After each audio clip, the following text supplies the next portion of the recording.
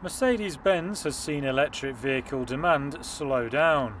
On Thursday, the auto giant became the latest car maker to warn of a lower than expected appetite for battery-powered cars. The company now expects sales of EVs to make up around half of its total by 2030. Thursday's announcement was a major step back from its previous ambition to prepare for all-electric sales by that year. Mercedes-Benz further said it would update its combustion engine lineup well into the next decade. Company CEO Ola Kalenius. A systemic shift the size of this, changing the whole, let's say, energy infrastructure behind mobility is a very, very big task.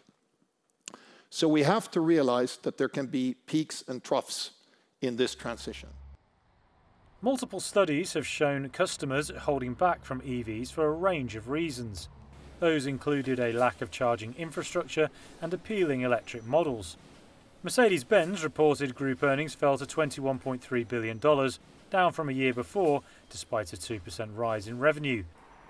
Despite that, shares were up for the luxury car maker 6% following the update. The rise was supported by a $3.3 billion share buyback program unveiled late on Wednesday.